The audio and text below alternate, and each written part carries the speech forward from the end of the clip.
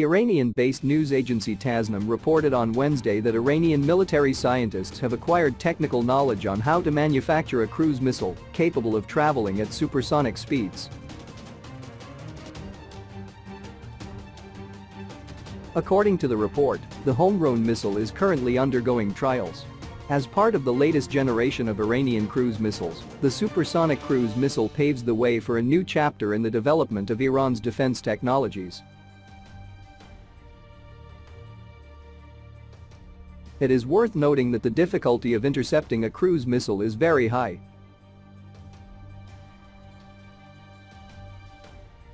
Prior to the development of the weapon, Iranian cruise missiles were built with a rocket takeoff engine for the launching of the missile and a homegrown turbojet engine, dubbed Tolu, Sunrise, for the second stage, the report states.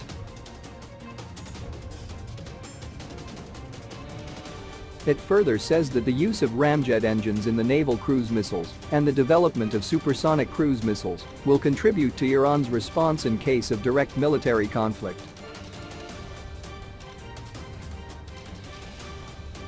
A ramjet is a type of air-breathing engine that employs the forward motion of the engine to take in air for combustion that enacts a jet thrust.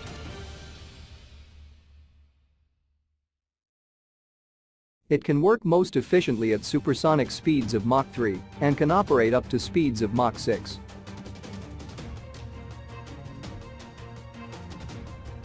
Hypersonics are a variant of other current generations of missiles, including cruise missiles, which are deployed by a number of armed forces around the world and are known as hypersonic cruise missiles, HCMs.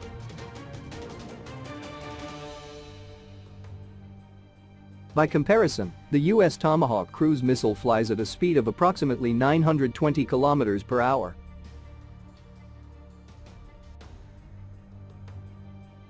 While the Russian 3M54K caliber reaches speeds of up to 3,550 km per hour. Another subcategory includes hypersonic glide vehicles, HGVs, which are hypersonic warheads carried by ballistic missiles.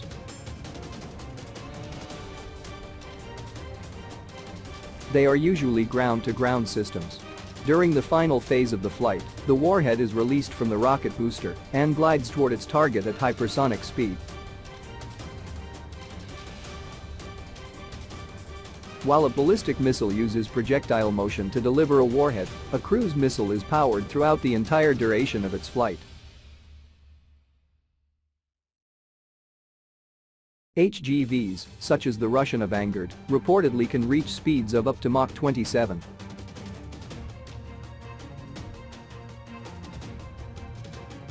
According to Iran, the Fateh is a ballistic hypersonic missile.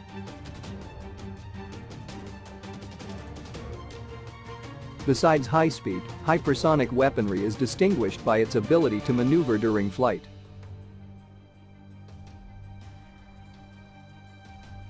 Both these characteristics make it much more difficult for anti-missile systems to detect, track and engage.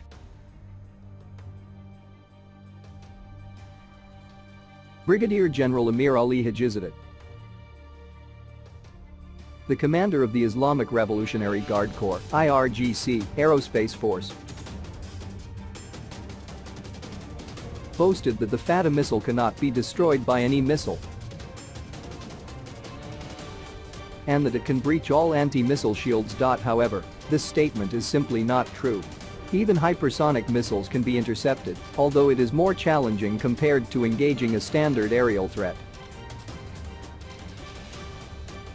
Iran has not had the opportunity to test its new missile against foreign systems, such as THAAD, SAMP-T or the widely used US-made Patriot surface-to-air missile system.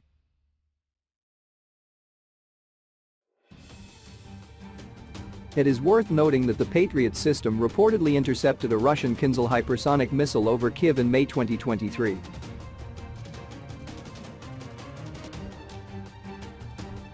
If Iran actually possesses hypersonic technology, it would be a member of a truly elite and still very exclusive group.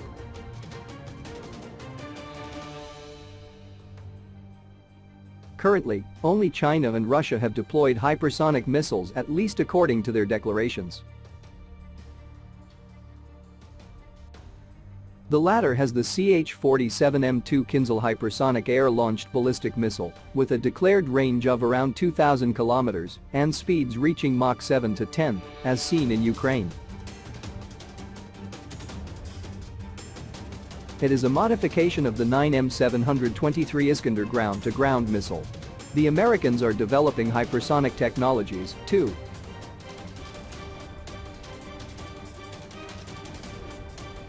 There is the HTV-2 Falcon hypersonic glide vehicle with a declared maximum speed of Mach 20 during the glide phase, as well as air-to-air missiles, such as the Hawk, hypersonic air-breathing weapon concept, and the AM-183 air-launched rapid response weapon.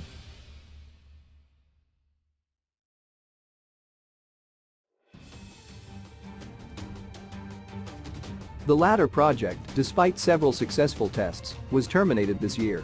Virtually all contemporary leading powers recognize the significance of hypersonic technologies.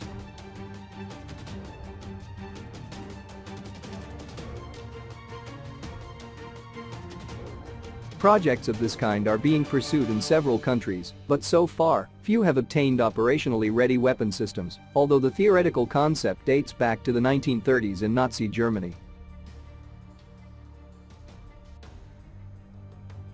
Speeds achieved by hypersonic projectiles are impressive, but it should also be underlined that conventional ballistic missiles can fly at high speeds, too.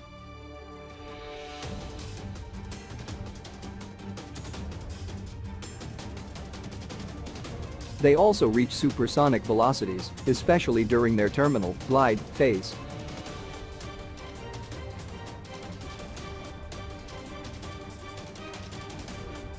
For example, Iran possesses the Shahab-3 liquid-propelled medium-range ballistic missile, which reportedly reaches a speed of Mach 7 in its final stage.